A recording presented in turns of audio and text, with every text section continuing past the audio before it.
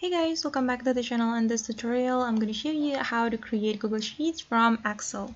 Alright guys, here I have opened my spreadsheet and my Google Sheets, and if you want to create Google Sheets from Excel, the first thing we're going to do is click on File right here, then we can click on Import, and after that we can select the Excel file that we want to turn into Google Sheets. And for example, I'm going to upload a file from my device, so just click on Upload right here, then click on Browse, and I'm going to select from document folder, then I'm just going to select this one.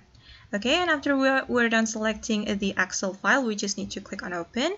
Then we have to wait for the process, and after that we can click we can select the import location, and for example I'm going to click on insert new sheet, then we can click on import data, and we just have to wait for the process, guys.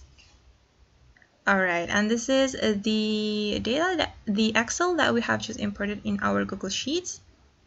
And okay guys, that's how we can make Google Sheets from Excel. I hope this tutorial will be helpful for you. Thank you so much for watching, and see you in the next video.